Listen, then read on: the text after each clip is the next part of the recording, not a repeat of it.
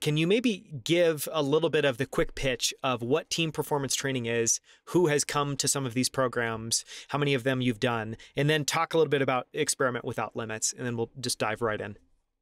Sure. So people ask me like, who's team performance training before? And I'm looking for someone who's saying, I want to do something truly ambitious with my life. So I want to raise $1 billion for my fund, or I want to sell my company as a unicorn for $1 billion. Maybe I want to solve some giant challenge in the world like climate change or racial injustice, or let's say you want to go to the moon, or hey, you want to achieve enlightenment or become a world class athlete, whatever it is, you're doing something that's really difficult, that's going to take a lot of long term, iterative, sustained effort to get there. And if you have that type of ambition, especially if you aren't exactly sure on what shape that ambition has yet, this is our way of here is what you need to have in place in order to maximize your odds of success. So, a little bit about the creation of team performance training, I think, would be interesting. This has been an ongoing evolution. So, I'll start with Experiment Without Limits. When I started doing this 6 years ago, starting working with really smart, ambitious people, I started to just pattern match and recognize, hey, the people who are making a lot of progress to their goals seem to be doing these things. And the people who got, say, off track of their goals tend to be doing these things. How do we create more of the former and prevent more of the latter? And I spent 1 month, I went to Mexico and essentially did a writer's retreat where I holed up and said, I'm going to spend an entire month writing down all the things that seem to work, distilling those down. And recognizing early on, well, I thought I could just tell people they would do these things and then they would just go and do them. And obviously, life doesn't work like that. If you tell someone to do something, they'll not, sometimes they'll rebel and do the opposite. Sometimes they'll do it, but only out of this grudging sense of obligation. As soon as you're not looking anymore, as soon as the sense of accountability has left, well, they go back to doing what they were doing before. Anyone who's run a marathon has experienced this firsthand. You don't run 20 miles the week after you've run a marathon because that big incentive is gone. So, okay, how can I get people to take action? So I did another retreat, and this one took me 6 months of breaking down these recommendations into step-by-step recipes or exercises and how someone can implement these into their life. And a lot of people gave me the advice, hey, you should package this as an information product and sell it for $100 or $250 or $500. And I just had this moment. It was like, well, how many copies do I think I could sell of this really? It's like maybe 100 copies. Well, what if I just gave it away for free? And that became sort of our core value at Forcing Function. Is I think of this as like a Talebian barbell approach, that I want to work with like the top performers and find ways to accelerate them, both because this keeps me really sharp and then I have to show value to people whose time is very scarce, but also I'll learn a great deal from what the best are doing. And I can then take this still and generalize that.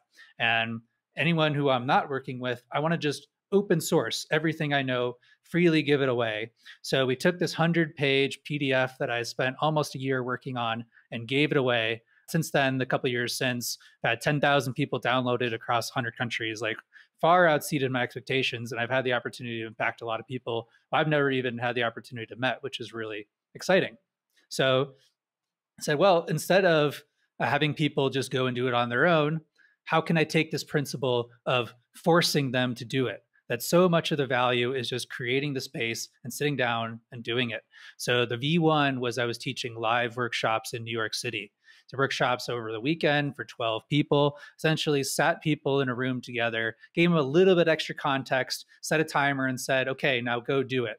And I'm just going to stand here in the front of the room and watch you do it. And realize that like forcing functions really work, that creating the space, hey, actually go and do the thing was super valuable.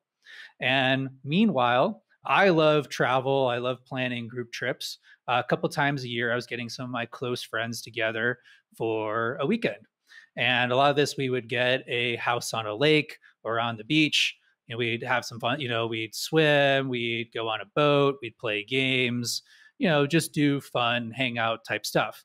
But I did a little bit of like a Trojan horse bait and switch on them, is when they came for the weekend and said, well, you should know that, hey, the benefit of this is it's going to be tax deductible for you because you're going to talk about something that's important to you and particularly important to your line of work, your business, your investment firm. And everyone had 30 minutes on the hot seat, where this is completely your time to present one really tough challenge, which is keeping you up at night, and to leverage the shared brain of the group, where you have 7 other people giving you their full attention on, here's what we think you could do, which is, it's, the first was like just asking questions. Have you thought about this? Have you tried this type of thing? And then giving some advice.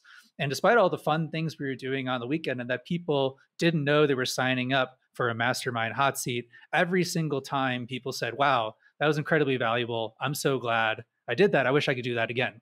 The third kind of element of this is 2020 happens. There's a pandemic. Everything moves online. And I get red pilled into online education is the future. Like the future of all education is online. Is it possible to take this experience that I've been creating, this workshop in New York, and import it to an online format where it's not limited to just people who are within this geographical area, but potentially all around the world? And is it possible to create this experience online where you're in a room of people that you really respect, and if you aren't doing any work, they'll know that there's a real sense of accountability there? And I was very fortunate to have a great team around me, particularly my course manager, Tasha, who has an extremely strong background in education. We took that as an education of ourselves. Like, how can we recreate this experience for the online world from first principles, where we have this like forcing you to take action, but you're also in a curated small group where if you don't show up and do the work, people will know, and you respect and trust them so they can give you feedback on what you're doing, as well as their experience is relevant to you. That a lot of times you find this, like someone else starts talking, is like, oh, that's not relevant to me, I'm going to go check my email. No, like people are working on similar challenges to yourself, and what they say has import to you. So that was the creation of team performance training. We launched our first cohort in 2020, and we're about to run our 4th cohort this fall, 2022. And it has been just this continual process of iteration. Every single module, every week that we give, making all of these small tweaks to try to create an optimized online experience. Little things that we learned that are completely different to the online world, like packet length, that people will not listen to you for more than 15 minutes. So I need to say everything that I need to tell you within 15 minutes, and then you're going to do it. That anything longer than that, you're going to start to drift off. You're going to forget things that I said in the beginning. Like I could easily do 2-hour workshops where I'm talking most of the time, but online it was maximum 15 minutes. So having to rework everything. And little things like every single prompt or instruction that we gave needed to be just incredibly precise and specific, because if there's any ambiguity in what to do, people wouldn't do it. If you're in person, people will explore. It's like, okay, well, I'm here, I might as well just like try it and figure it out.